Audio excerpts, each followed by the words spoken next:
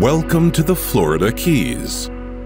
The jewel of South Florida, Key Marathon is one of the most beautiful places of the archipelago. Its airport receives dozens of aircrafts every day. Key Marathon, as the other islands of the archipelago, is a narrow strip of the coast bathed by the waters of the Gulf of Mexico from the west and the waters of the Atlantic Ocean from the east.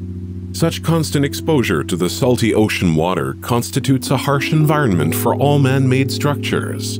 For this reason only, eco-friendly materials that are durable in harsh environments should be now used in construction and renovation of infrastructure. Composite material perfectly meets these requirements. This construction site is located in the center of Maratón International Airport, where a new 12,000 square feet hangar for private aircrafts will be built here in a few weeks. Currently, the floor is being poured. Slab thickness ranges from 4 to 6 inches. Welded wire mesh 6 inches by 6 inches. 10 gauge is typically used for reinforcement of such slabs. Every professional knows that unrolling steel mesh is a pain in the neck.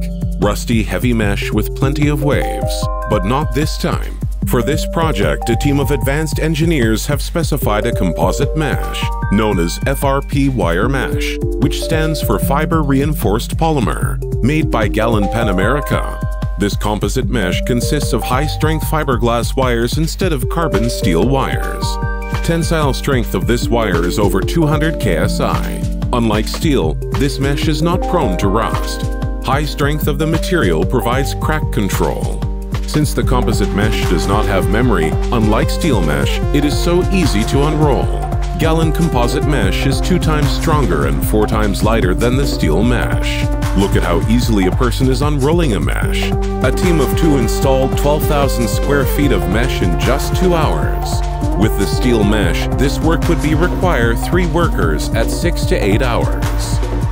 FRP wire mesh is 2 times stronger, 4 times lighter, and 100% rust-free. Easy to unroll, easy to cut.